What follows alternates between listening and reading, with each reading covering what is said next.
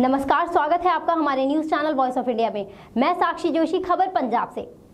तपा मंडी की बाजीगर बस्ती में हाई वोल्टेज तारों का करंट लगने के कारण एक नौजवान की मौत हो गई।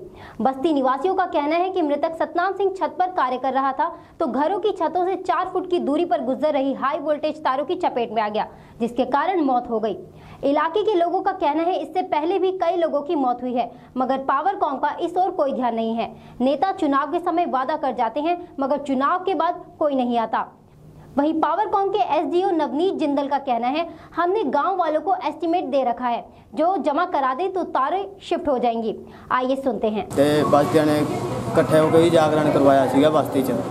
इन्होंने कोठे तो जी तारा जांदियां ने छड़ के भी और बस ही पता नहीं ध्यान नहीं रहा जी, पैर टूर तरह गया हुआ ਜਾਂ ਢੂਹੀ ਢਾਹੀ ਲੱਗ ਗਈ। ਸਾਨੂੰ ਅਜੇ ਤਾਂ ਥੱਲੇ ਖੜੇ ਸੀ, ਪਤਾ ਹੀ ਨਹੀਂ ਸਾਨੂੰ ਲੱਗਿਆ। ਅਜੇ ਪੜਾਕਾ ਪਿਆ ਗਈ, ਸਾਨੂੰ ਪਤਾ ਹੀ नहीं ਲੱਗਿਆ ਸੀ। ਪਹਿਲਾਂ ਫਿਰ ਬਾਅਦ ਚੱਕਿਆ ਜੀ, ਬਾਅਦ ਅਸੀਂ 2 ਮਿੰਟਾਂ ਬਾਅਦ ਚੱਕਿਆ जी। पावरकॉम हो या पंजाब सरकार, इनको कोई फर्क नहीं पड़ता किसी के मरने का। फर्क आज उस बाप को पड़ा है जिसका जवान बेटा मर गया है, जो उसका एक सहारा था। आज इंसान की कीमत कितनी सस्ती हो गई है, इसका अंदाजा आप खुद ही लगा सकते हैं।